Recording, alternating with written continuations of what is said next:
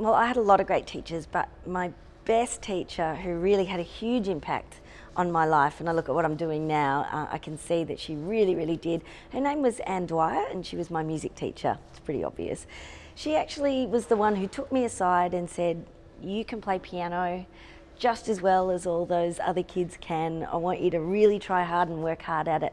And through teaching me piano, she really encouraged me, sort of forced me to work harder at it, but also introduced me to a whole world of music that I'd never heard before. I lived in a small country town, and it was before the internet, so it was really hard to access a lot of stuff, and she had an amazing music collection, a wonderful knowledge, and she shared it with me, and she just gave me this sense of excitement about what I was studying that I think I was so lucky to have had at that really important time in my life. And obviously I went along and followed, well, a journalism and an arts path.